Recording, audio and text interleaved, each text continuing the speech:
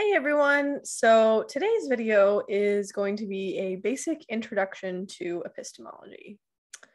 So we'll start with the question, what is epistemology? Epistemology is the study of knowledge and justified belief. So most of the video is going to sort of center around those two concepts and hopefully making those two concepts a little bit more clear. So before moving to that, let's back up a little bit and note that there are different kinds of knowledge. So when we say we know, that could mean various different things. There's knowledge how. So knowing how to often do something, perform some tasks, speak some language. You might say, I know how to ride a bike, or I know how to speak French. Then there's knowing who, knowing a person. So I know Kanye West personally, or I know Sarah's dad. And then finally, there's knowing that. So I know that Moscow is the capital of Russia. So if you know that, you know the truth of some statement or some fact. Some statement that is true or false is the subject of what you know. And when epistemologists talk about knowledge, epistemology being the study of knowledge, they are interested in all three of these, and there's been papers written, lots of papers written on all three of these. However, this third one, knowing that something is true, is given the most attention. And so we'll be mostly focusing on that third category of knowledge that. Okay, now I want to talk a little bit about the different types of epistemology. So the first main branch of epistemology is what you might call traditional epistemology. So traditional epistemology concerns what we'll be talking about in this video. We're going to start but not finish defining knowledge in this video. So concerns the question, what is knowledge and how do we define it? And then also the question of skepticism. That's the question of how much we can know. And you might notice in this picture, there's a brain in a vat. So some people have proposed that we can't even know that we have hands, or we can't even know that, maybe that there's a table in front of you, because you could be a brain in a vat, or you could be plugged into the matrix. So in future videos, we'll talk a lot more about that question, some arguments that people give for skepticism, and then responses as well. The second category in epistemology is what's often called social epistemology. And social epistemology concerns the question, how do other people affect what we can know or what we should believe? So here one of the most natural topics or concepts here is what's called testimony. Testimony is when someone tells you something. When should you believe them and when should you not? Can testimony be a source of knowledge? But there's a lot of other topics that get talked about in social epistemology as well, including the relationship between morality in epistemology and things about how social media affects what we can know, things about disagreement and what experts say. So lots of things that are very relevant to issues that we've been going through today. The third category of epistemology is what's known as religious epistemology. So religious epistemology involves questions like this. Could we ever know that God exists? Could believing in God be rational? And if so, how could it be rational, or when could it be rational? And then the final category is what's known as formal epistemology. Formal epistemology sort of treats beliefs kind of like probabilities, and then asks questions about that. Primarily, what makes having a certain level of confidence, or what an epistemologist might call a credence, rational? So for example, if you have a 0.9 confidence it will rain tomorrow, there's a 90% chance of rain, what would make that rational? Okay, so those are different subfields within epistemology. Now let's start looking at our main question in this video, the question of what is knowledge. So first, to answer this question, I want to think about the relationship between knowing and believing, and talk about three lessons that we can draw about the relationship between belief and knowledge. Okay, the first lesson is that knowledge always involves belief. So if you know something, then you believe it. If Tim knows that it's raining, then Tim believes that it's raining. There are some epistemologists who try to give arguments against this, but this is a pretty commonly held view, that knowing entails believing. And even if it doesn't always entail believing, knowing almost always involves believing. But for our purposes, we'll just say that knowing always involves believing. Okay. However, knowing and believing are not the same thing. And this is because you can believe things that are false. However, you can only know facts. You can only know true statements. Knowledge attaches you to the truth in a certain way. Belief doesn't. Beliefs could be true, they could be false, but when you know something, you know you're guaranteed to be connected to a truth. So here's some examples to kind of explain this. Susan believes that the earth is flat. Her belief is false, but that makes sense. She might be a flat earther, right? We can understand, yeah, Susan has a false belief that the earth is flat. Billy knows that the earth is flat. Well, that doesn't make sense. It's the wrong, there's some kind of mistake involved in that.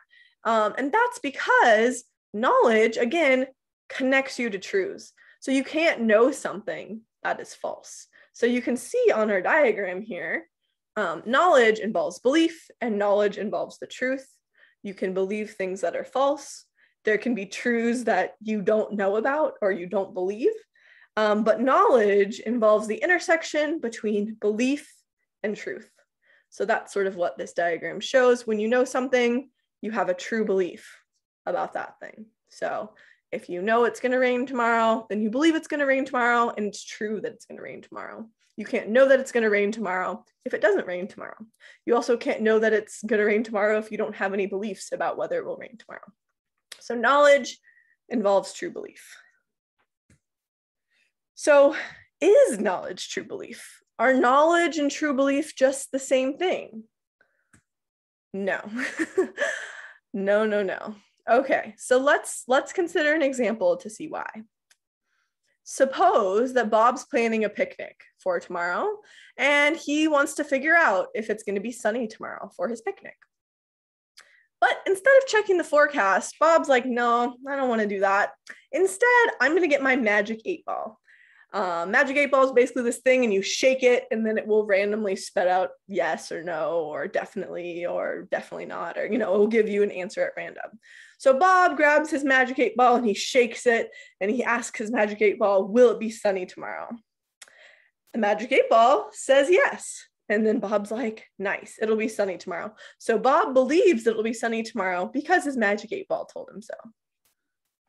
But let's just suppose by luck that the magic 8-ball happens to be right. The magic 8-ball is totally unreliable, but it's lucky, and it is actually sunny tomorrow.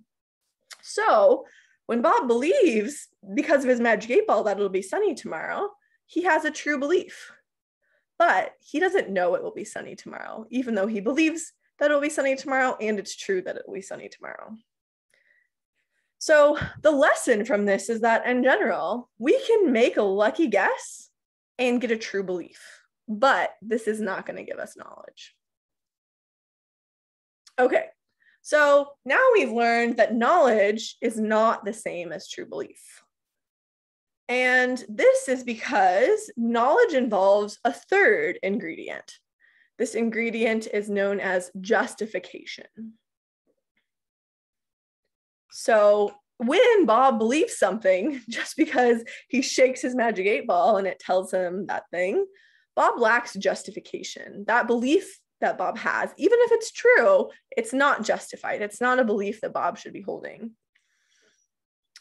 So when you believe something, for example, on the basis of really good evidence, let's say instead of magic 8-ball, Bob checked the forecast and there was, basically a 0% chance of rain tomorrow, and Bob believes it'll be sunny tomorrow, then Bob has justification, right?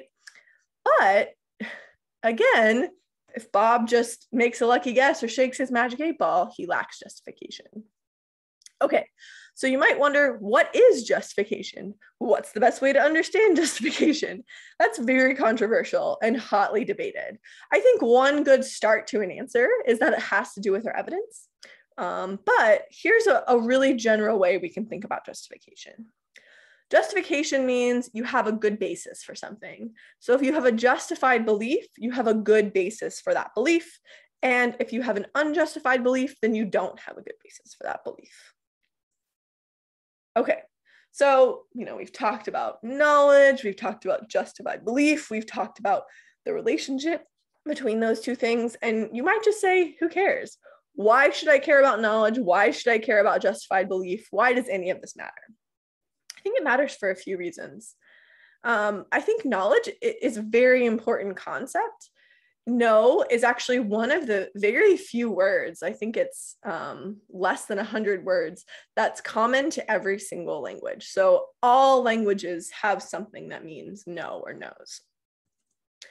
It's also one of the top 10 most common verbs in English. So it's something we say all the time. We're always talking about what we know or what he knows or what they know. All these very, very common word that we use in English all the time. Justified belief is also a very important concept because it helps us with this huge fundamental life question, which is, what should I believe? And a natural answer to this is you should believe the things that are justified. You should believe the things that you have a good basis for believing. And this can explain why Bob's Magic 8-Ball belief isn't justified. But if Bob had checked the forecast instead, then he could have had a justified belief. But this applies to deeper, more fundamental questions as well. Should I believe that God exists? Should I believe that abortion is wrong? And having a grasp on what it means to be justified is essential for determining what we should believe, both about things like the weather, but also these deeper, more fundamental questions like God's existence and morality and that kind of thing.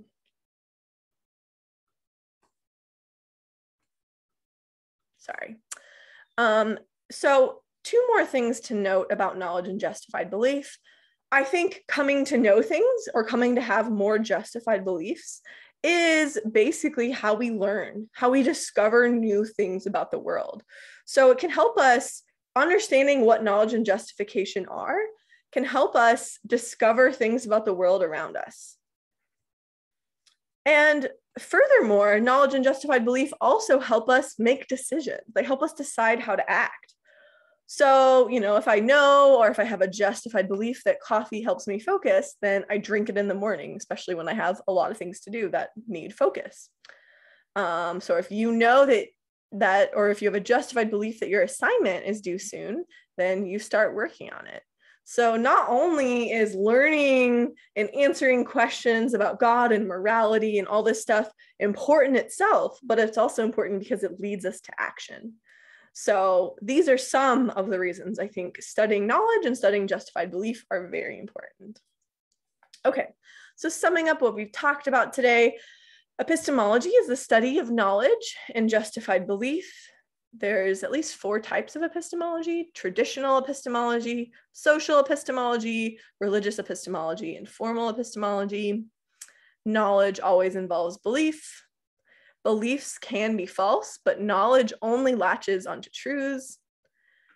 However, knowledge and true belief are not the same because knowledge involves justification, having a good basis for what you believe, whereas you could get a true belief that's just a lucky guess. And knowledge and justified belief are important, both for learning about the world around us and for helping us make decisions.